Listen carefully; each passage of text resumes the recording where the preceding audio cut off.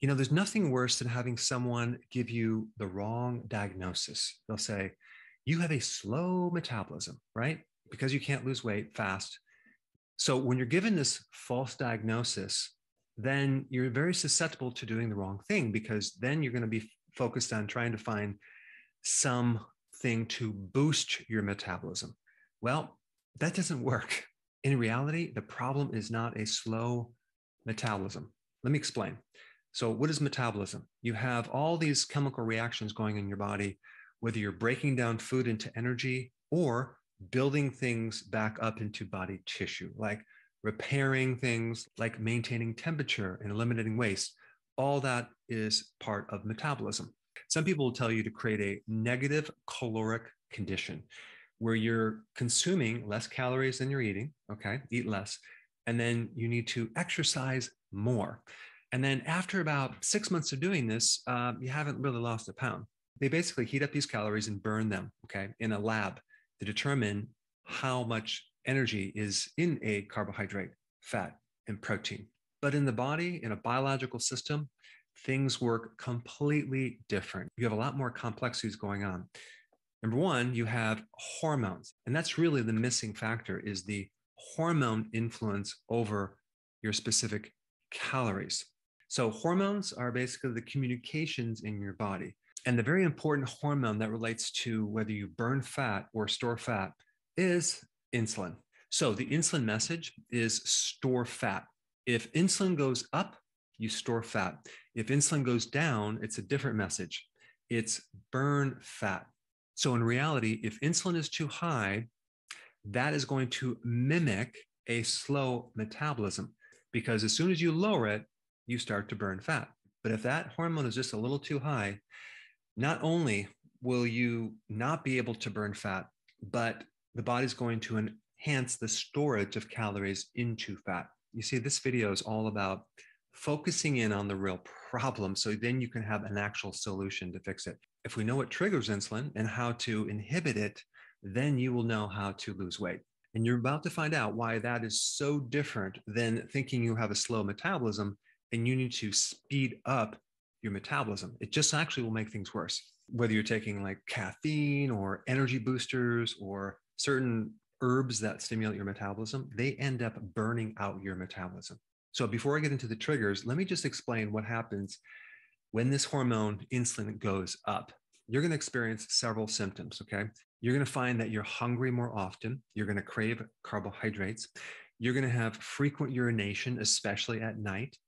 You're going to have a tendency to have more belly fat. You're going to have fatigue. You're going to have cognitive issues because you're going to have brain fog. You're not going to be able to focus as well. Your mood is going to be affected. You might feel more grouchy. You might have more anxiety, and you're definitely going to have more liver fat. And that's really what's creating a spill off into your abdominal area where you have belly fat. You're also going to notice that your set point, okay, that weight that you just can't get below is going to be really stuck, if not raised. So in other words, let's say you do all these different methods of trying to lose weight and you just can't seem to get below 160 or 155. You're just stuck there. Well, that is called a set point. And insulin is really behind the set point, the inability to continue to lose weight. And there's one more really interesting symptom related to this. If your insulin is too high, you will start, or your liver will start making extra sugar, not from sugar from your diet, but from other things like your own fat and protein. That's called gluconeogenesis. Gluco meaning sugar, neo meaning new, genesis meaning the creation of. And you're making new sugars because of a very interesting situation where your insulin has been chronically high for so long. You develop this other condition called insulin resistance, which means your body has to compensate and make more insulin to create the same effect. So you have certain parts of your body where you're expressing symptoms of too much insulin, yet other parts of your body where you're experiencing too little insulin. And one common thing that you see, especially with diabetics that have insulin resistance, which they always do, is this extra production of sugar from your liver. And you usually see it when a person comes off the sugar and then they have high sugars, especially in the morning. And they're like, where this coming from? Well, it's coming from this insulin resistance situation. All right, so now let's talk about two different things. We'll talk about what triggers insulin and what inhibits insulin. If you understand both sides of the coin, then you personally can control your own weight, okay? So what triggers insulin? Well, it's carbs, okay? Carbs and definitely sugar. Okay, what inhibits insulin? Low carbs. That's the ketogenic diet. All right, another big trigger to insulin is frequent eating, okay? Like snacking and grazing.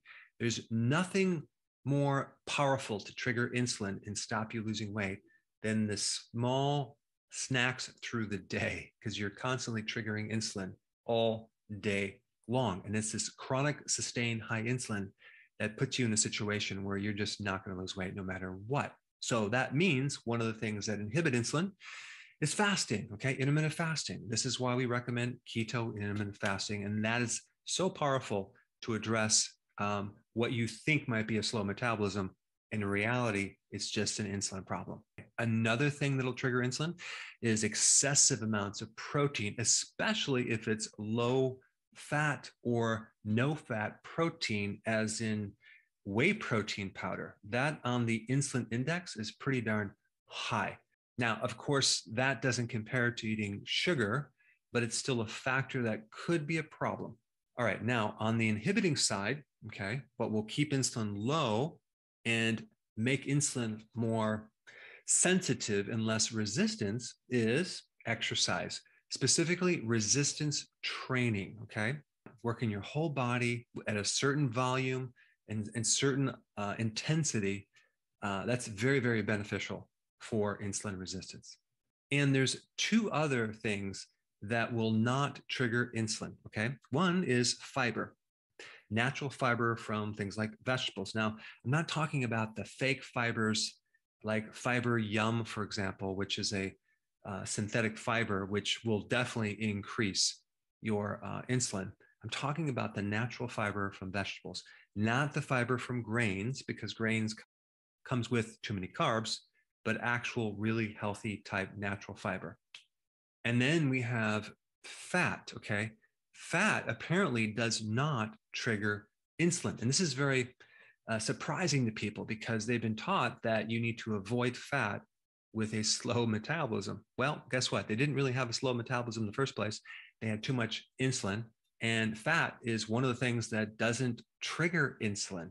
Interesting. Now, as far as eating fat goes, as long as you keep your carbs low, you're going to be totally fine. That's why the ketogenic diet is a good percentage of fat, because we keep our carbs really, really low and we keep moderate amount of protein.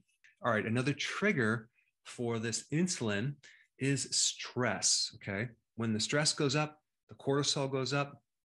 Another name for cortisol is glucocorticoids, because it's a hormone that also controls glucose to a certain degree, and it will turn your proteins, even your body tissue, into glucose. One of the side effects of high levels of sustained cortisol output is diabetes, because you're changing the protein into glucose. And it's not coming from the dietary sugars, it's coming from stress.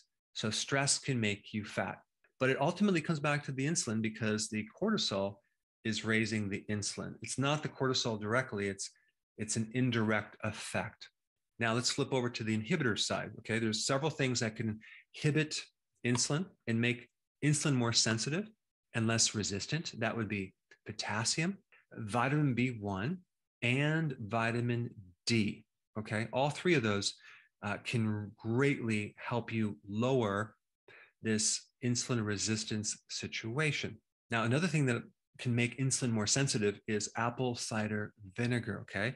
Take a tablespoon, put some water, drink that. That will really help your blood sugars. And then when you actually end up getting into fat burning, that's called ketosis. And ketosis by itself can increase insulin sensitivity. And then there's three last things that you have to be aware of if you want to keep insulin lower, because these three things will trigger insulin. Number one, inflammation, okay? Inflammation that comes from omega-6 fatty acids, like the so-called vegetable oils, the corn oil, the soy oil, the canola. Those are very inflammatory. Then you also have belly fat in general. Visceral fat actually increases inflammation. And that alone could actually increase insulin. MSG, monosodium glutamate, has the potential to increase insulin. It's in a lot of foods, especially in restaurant foods. And a lack of sleep can also mess up your blood sugars and increase insulin. This is why people lose more weight if they have a good night rest. All right, now you have the secret to bust through this plateau and overcome what you thought was a metabolism problem. In reality, it was really an insulin problem. And on that note, if you want more information about insulin resistance, I put up this video right here. Check it out.